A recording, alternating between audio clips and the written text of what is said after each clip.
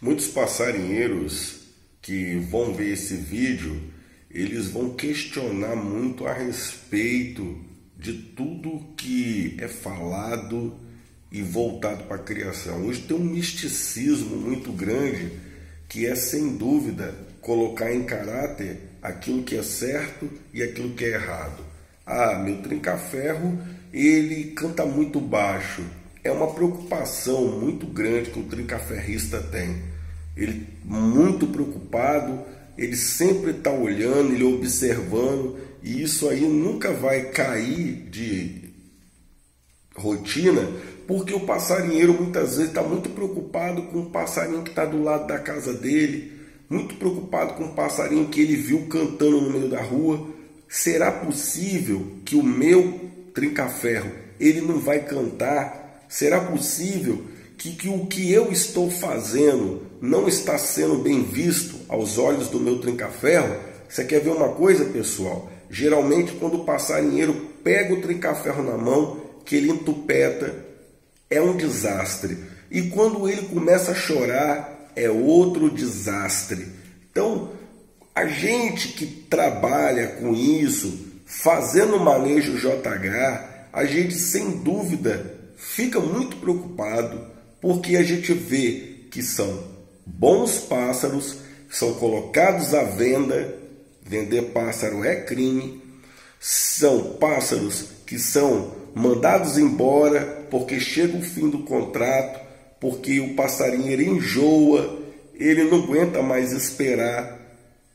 Tem isso na criação de trinca-ferro, e sem dúvida o que mais sufoca nesta questão, sem dúvida, é o passarinheiro ele não ter paciência.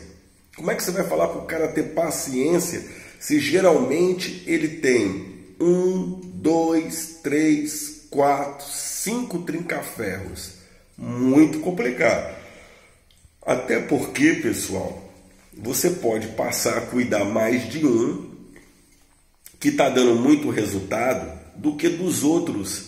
E isso aí vai evidenciar o quê? Abandono. Sem dúvida.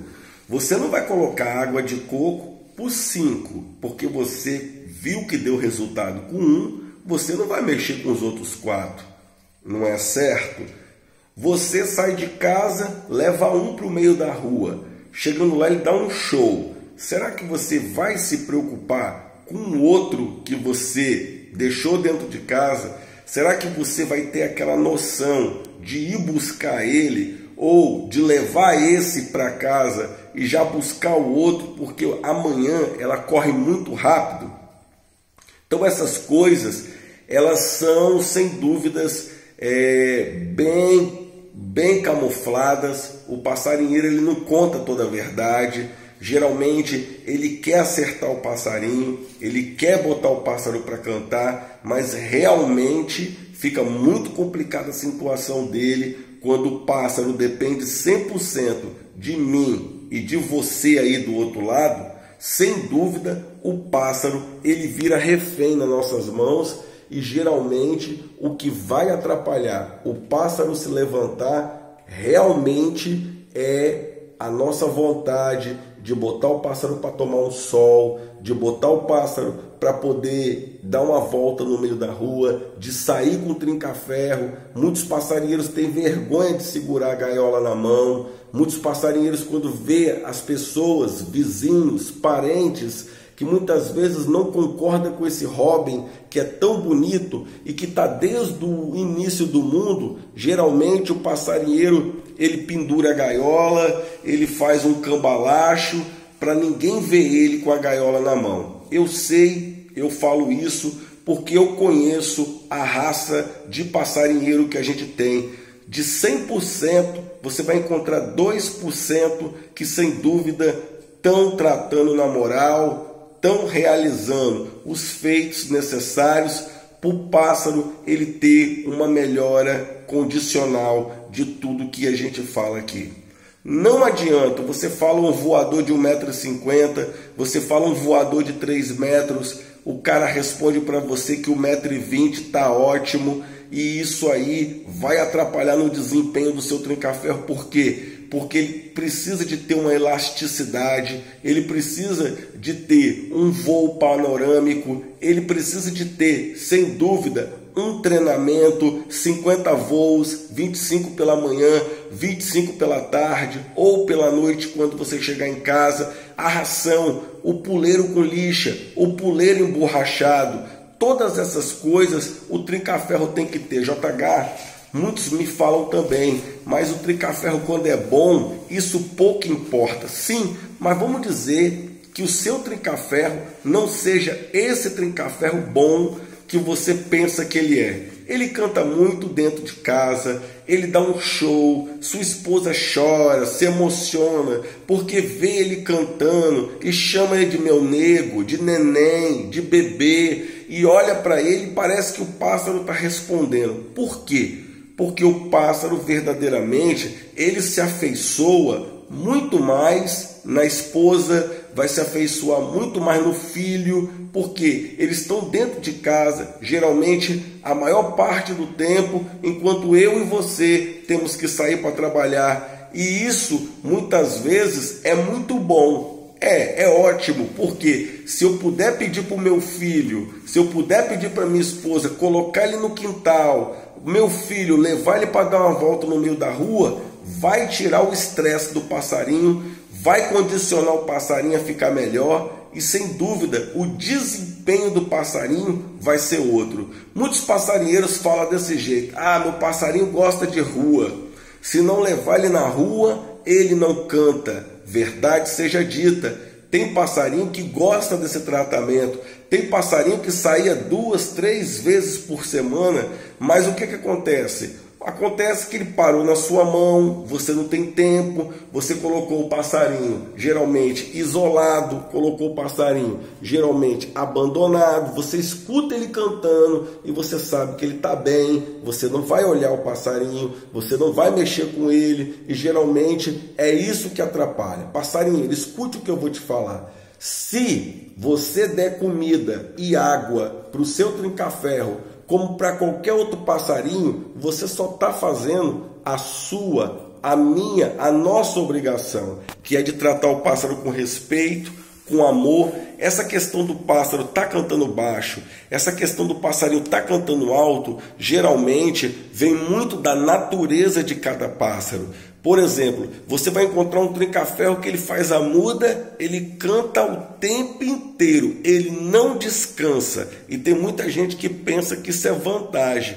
Não é vantagem, porque o dia que ele chegar no torneio, o dia que ele chegar numa batida que exija um pouco mais dele, sem dúvida, como ele dorme pouco, como ele fica com a luz acesa na cara dele a noite toda, como ele é um pássaro que ele tem que acordar cedo para mostrar o seu trabalho e defender o seu território contra os outros que você tem dentro de casa, porque hoje em dia não se respeita também a receita, a questão da territorialidade. Hoje em dia o passarinheiro está passando por cima disso tudo, sem contar no clima, sem contar na temperatura. Muito passarinheiro me liga, me pergunta: JH, meu passarinho está com o bico assim, ó, aberto. Mas você vai perguntar: me mostra onde é que ele está. De que jeito ele está? O passarinheiro, sabe o que ele faz? Demora 1, 2 horas para mandar o vídeo, porque ele está tentando tirar o cascão do fundo da gaiola, ele está lavando os puleiros, de vez em quando ele passa uma bucha na tala da gaiola para tirar, com certeza, a sujeira mais excessiva que fica na gaiola, porque tem muito passarinheiro que faz o seguinte: ele deixa o passarinho numa gaiola velha, feia e largada. Isso mesmo, velha, feia e largada. Para quê? Para ele poder ter acesso, para ele poder ter uma movimentação com a gaiola nova no final de semana. Isso acontece muito, muito mesmo. Eu prefiro colocar meu trinca-ferro numa gaiola velha, suja, pequena, ruim, para o meu passarinho passar o final de semana. Mas você está muito enganado. As coisas mudaram, não se usa mais prego enferrujado dentro do bebedor. Hoje em dia a gente tem canto lindo energético, canto lindo polivitamínico, canto lindo mudas e penas. Hoje em dia a gente tem aviário, a gente tem todas essas marcas que estão no mercado e que é para ajudar o meu, o seu, o nosso trinca-ferro. Eu sei que você do outro lado gosta da criação e você sabe que o seu trinca-ferro ele está cantando baixo. E como é que a gente vai mudar isso? Primeiro de tudo, eu tenho falado muito nos meus vídeos e eu vou continuar falando. Está no tempo de você conseguir uma boa fêmea para botar dentro da sua casa. De primeiro, deixa os dois se olhando pelos 15 minutos e depois você tira. Não deixa mais os dois se olhar, não deixa mais os dois se ver. Que a ordem visual acabe e que os pássaros eles possam estar em harmonia, sempre ouvindo o outro. Por quê? Porque da mesma forma que eu estrago o meu trinca-ferro colocando mais de um dentro de casa, da mesma forma também eu faço com que a minha fêmea ela conheça que tem um macho e da mesma forma eu faço com que o macho ele conheça que tem uma fêmea por ali. O que ele vai fazer? Chegando a temporada dele, ele vai cantar alto, ele vai mostrar bitola, ele vai mostrar que é ele que manda no pedaço, que só dá ele e que é ele o cara que ela sempre sonhou. Então, não adianta você procurar coisas e mais coisas, vídeos e mais vídeos de trinca-ferro a respeito daquilo que você não faz. O que você não faz é responsabilidade sua e, sem dúvida, é isso que vai mudar o teor da criação. Eu sou JH do Pássaro de Fibras Origens. O futuro chegou, paciência é tudo. Líder em manejo. Te dou esse recado, amigo passarinheiro. Acorda enquanto é tempo para que você não acabe sendo finalizado. Paciência é tudo.